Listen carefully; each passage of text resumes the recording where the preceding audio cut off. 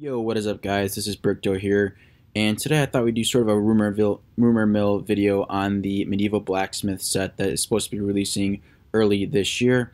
And if you guys don't know, this is a Lego idea set that was part of the first wave in 2019. It got its approval this past February, and since then we've just been waiting on the upcoming release of it. And along with this set, the Winnie the Pooh set was also approved in coming out. So this one is suspected to be the first one. Rumor is it's going to be coming out in February this year. And there's a few interesting points to talk about this, I think. First of all, the set is rumored to be between $100 and $180. However, the fan model, the final creation, was around 3,000 pieces, which I think is a bit interesting. That is a huge cut down, I would say, from what we usually see. What do you think about that, K-Bricks? Yeah, obviously I think we're going to get a much trimmed down model than the one we see, the fan model. I really wish that we just went ahead and got maybe a $250 just straight up 3,000 piece, same as the fan model build, but I don't think it's looking like that. Just looking at the fan model, I have to imagine that the actual build will be more of a modular style where there be an interior. Obviously this fan model does have an interior too, but I wouldn't expect to see the actual model maybe have a complete front and back. You know, it might be more similar to something like the recent Sesame Street that came up where it has an open back but still has an interior, you know, just to cut down on that price.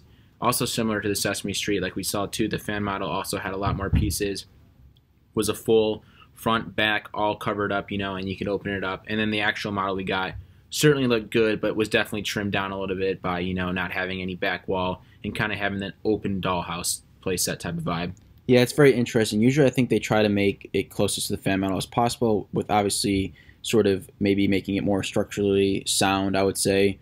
And one thing that I thought of is they've released quite a few expensive idea sets. Notably, I think one that surprised me was the grand piano. Yeah. This past summer, I mean, $350 for a piano. I mean, it seems a bit crazy.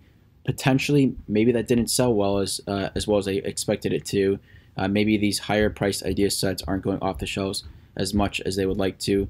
And like we said, you know, they've released a lot more idea sets recently, so maybe people are just sort of getting bogged down with some of these more expensive releases, and people are looking for maybe that $100 range, I would say, for an idea set. Certainly, I know personally too, I'd say the sets that are around that $100, $120 range, which we've seen, at least as far as the idea sets, I'm much more likely to pick them up than maybe the grand piano. You know, if a set's $300, I'm going to have to really, really want it to be able to pick it up, or $100, in my opinion, is a little bit more justifiable.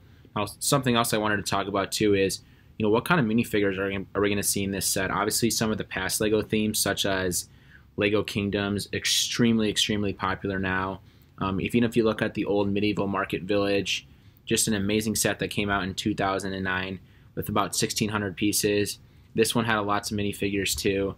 You know, this set only retailed for $100 too, so I wouldn't expect to see that good of a deal as we see as this new set, but this is just an awesome set. Market Village, back in the day, I remember it being a set that I wanted. I remember it being on sale for $70 for quite a while, which is a fantastic deal. But more so, I just like sort of that theming. It reminded me of the Viking theme, but not necessarily like the attacking of it, more so just sort of that time period, sort of that lifestyle. And I think potentially it could have more pieces than I think we might be expecting, again, with that $100 to $180. With it not being, you know, an IP theme or anything like that, they might be able to give us a bit more value in that situation. But again, we don't expect it to be anywhere near the 3,000 pieces, which is very surprising. I would guess, hopefully, I'm hoping for around 2,000, something close to like a modular, I would say, in number of pieces, or on the smaller side of a modular, I should say. Yeah, I agree with that. I'd expect us to have smaller pieces too, so I could definitely see this set having, you know, well over 2,000 pieces. You know, something that I also wanted to say is that, you know, obviously, the last time we've seen, you know, Lego Castle theme was 2016. You know, those sets came in those yellow boxes, and those sets have just absolutely skyrocketed in value. And those are sets only from 2016, kind of a short run sort of wave in theme as it ended in 2016. So this begs the question, are we going to see Lego Castle or maybe even like a Lego Kingdoms line return? I think it's definitely a possibility. Definitely a possibility, and I think they've been trying recently to sort of move into, I would say, more modernized, I would say, children themes rather than sort of the traditional castle sort of historical eras. And I think they've kind of tried those, and I think they haven't done as well as maybe they thought. And I think there's always that need for sort of that nostalgic, I would say, castle theme, because I think adults are our age now, maybe in their 20s, wanted these sets as kids, and maybe are looking for a re-release or a new set to potentially build and sort of get some of that nostalgia back. But again, I think it is a good ideas theme. I think this is going to be a great set. And one other small, I think, caveat to this is obviously I did mention we're going to be getting a Winnie the Pooh set based on the approved sets in that wave.